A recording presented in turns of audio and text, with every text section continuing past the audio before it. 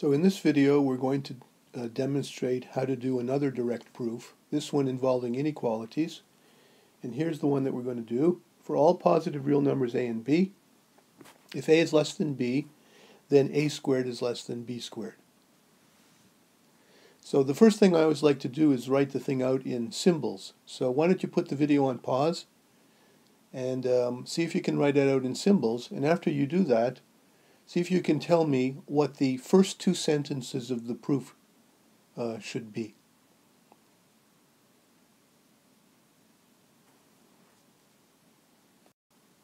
So here it is written in symbols. For all real numbers a and b, if a is positive and b is positive and a is less than b, then a squared is less than b squared. So you'll notice that the universal set is the real numbers, and the hypothesis doesn't just consist of a less than b, but also the fact that both a and b are positive. So that's why all of this appears in the hypothesis. The very first sentence of the proof should be, let a and b be real. The second sentence should be, suppose a and b are both positive and a is less than b.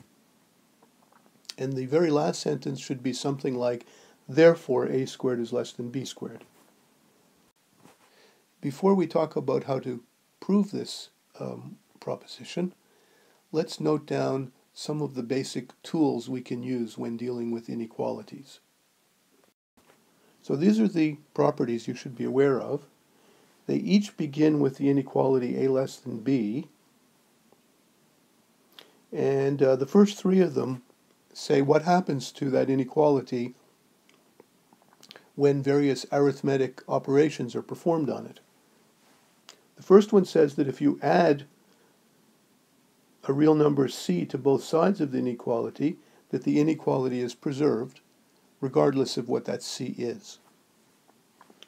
The second property says that if you multiply both sides of the inequality by a constant c, then the inequality is preserved, provided the constant is positive. And the third one says the inequality is reversed if that constant is negative. The fourth property is referred to as transitivity, and it says that if we have a string of inequalities, a less than b and b less than c, so you notice that b is common to both, and they're both going in the same way, they're both less than, then you can conclude that a is less than c. Okay, so these are fairly obvious properties. Okay, let's see if we can come up with the proof of this result. But unlike in previous videos, I'm not going to do it by writing down a proof table, but instead I'm just going to do some rough calculations to see if they lead me to the idea of the proof, something that I can build into a correct proof. So remember what it is we're trying to do. We've got two positive numbers, so two positive numbers and one less than the other, and we want to deduce from that, sorry for my writing, but it says 0 less than a less than b, and we want to deduce from that that a squared is less than b squared. Okay, so let's try starting from this inequality a less than b, and what we need to do is we have to somehow get an a squared and a b squared in the picture. So how can I get an a squared and a b squared in the picture starting with this? Well, that's not so clear using properties that we know, but we can get an a squared in the picture at least by multiplying both sides by a. So remember, we proved, or rather we wrote down this property that if you have an inequality and you multiply both sides by a positive number, then it's preserved. So let's multiply by the positive number a, and that's going to give us a squared less than a times b. Okay? Now, suppose this time instead we want to get b squared in the picture. Well, a similar trick would be, instead of multiplying both sides by a, we're going to multiply by b, and that's going to give us something very similar. It's going to give us ab is less than b squared. Now, look at the two results that we've got. They're both inequalities, and they have this common linking term, and they're both going in the same direction. So that means we can apply transitivity and deduce that a squared is less than b squared. And that's exactly what we wanted.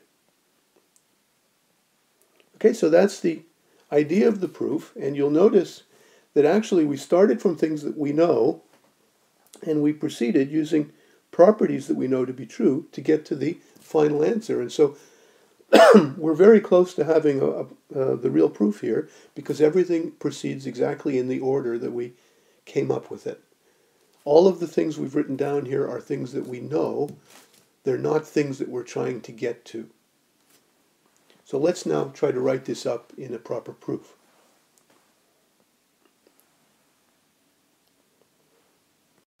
So actually, it might be a good idea for you to put your video on hold and have a look at these properties here and see if you can use those to write up a proper proof. And then when you come back, we can compare our proofs.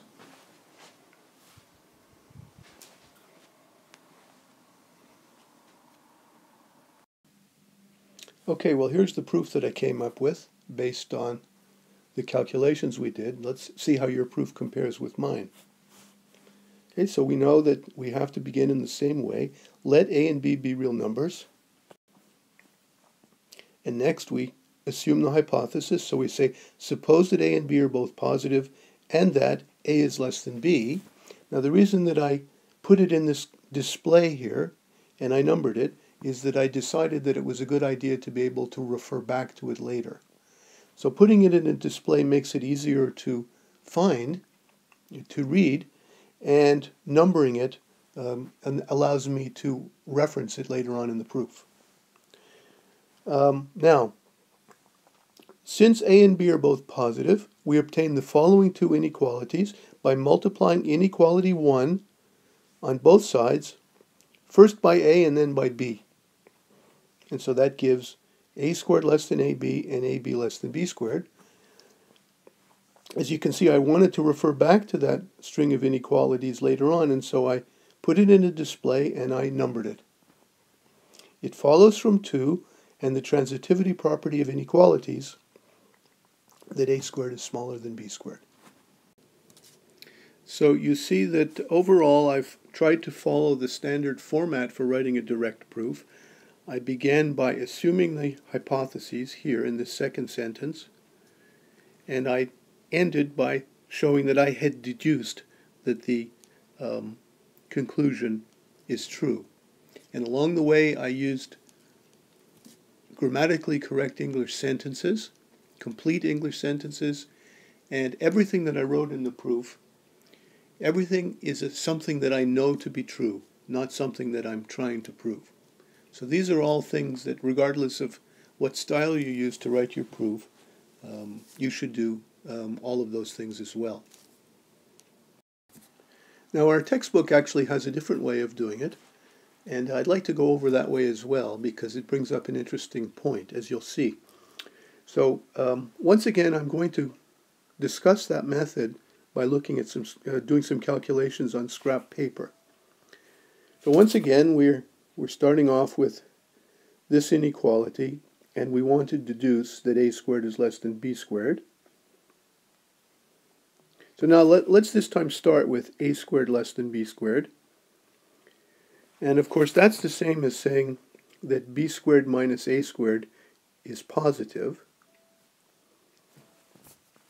And now when you look at b squared minus a squared, if you're a mathematician, you really shouldn't be able to look at that without thinking of the difference of two squares formula.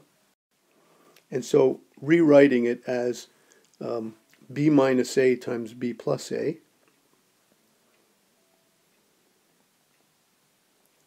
And now you see you've got a product of two things, and the assumption is that the b minus a is positive, right? Because a is smaller than b. And b plus a is also positive because a and b are both positive. So now you've got a product of two positive numbers, and so of course we know that that has to be positive. And so these steps are probably all reversible, and so that probably allows you to conclude this. And so that's a basis for a proof. But what's different about this way of looking at things from the previous one is that the proof doesn't proceed from here on down, because this isn't something that we know to be true. This is exactly what it is we're trying to prove, and so you can't start your proof by having a squared less than b squared, because that's exactly what you want to prove. You can pretty much start your proof by, a smaller than b, which implies b minus a is positive, and also a and b are both positive, so that implies b plus a is positive. Now that you've got those, you can then deduce this one, because you got a product of two positives, and that's certainly positive. And once you have that, well, then you can go here, and that then allows you to go there. So in other words, the style that I wrote down here, the calculations were exactly the reverse order of the way it should look in the proof. So the proof will actually proceed sort of like this, upwards. So now let's use this to help us to write a second proof of the result. So once again, why don't you put your video on hold and make use of these things and see if you can write down a proof. And when you come back, you can compare your proof to the one that I'm going to write. See you soon.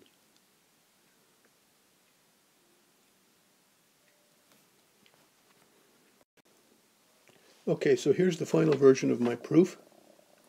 Let a and b be real numbers. Suppose that a and b are both positive and that a is less than b. It follows that, and then I give this display, which I label. It follows that b minus a and b plus a are both positive. That's the first one follows from here, and the second from the fact that the sum of two positives is positive.